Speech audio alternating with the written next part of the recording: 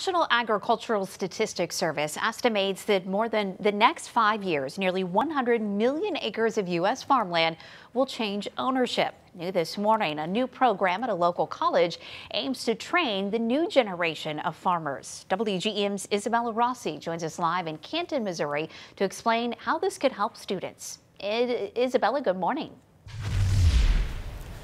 Good morning, Natalie. If students here at Culver-Stockton pick the new agribusiness major next fall, officials say they'll have hundreds of different career options to choose from after they graduate. And officials that I spoke to here at the school say that this major is more than just about farming. It will focus on topics in agriculture like finance, marketing, and rural development. Topics officials say this major is hard to find at smaller colleges and universities across the country.